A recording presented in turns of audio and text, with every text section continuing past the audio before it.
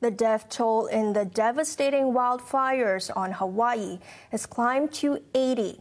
Survivors, meanwhile, are struggling to come to terms on what happened before embarking on the load road of rebuilding the community. Sachin Katvi reports. Residents from other parts of the island of Maui are doing whatever they can to help survivors in Lahaina. Stories of fear and distress are now being told by frustrated residents, many of whom had no time to react when the fast-spreading fire ripped their neighborhood.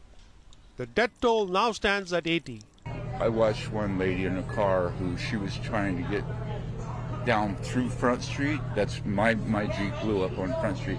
And she drove between two cars trying to squeeze through, and she couldn't, she got stuck, and the cars were popping, just blowing up like mortars, one after another coming right towards her, and nobody could even get to her. The door, she couldn't get to the doors or the windows. She was stuck, and we watched her go.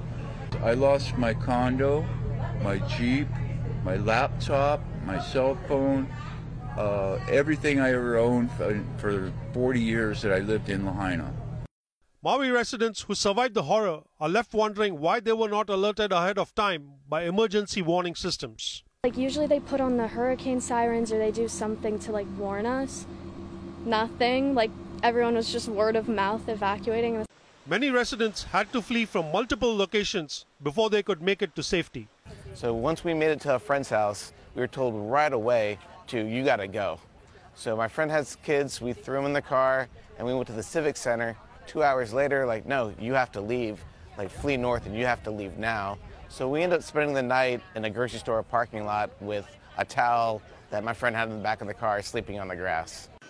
Relief operations are underway, with response teams arriving from across the United States. Vice President Kamala Harris said neither she nor President Joe Biden plan to visit Maui for now, as they don't want to distract rescue and recovery efforts. Lahaina residents are now allowed to return home. They must prove they lived in the area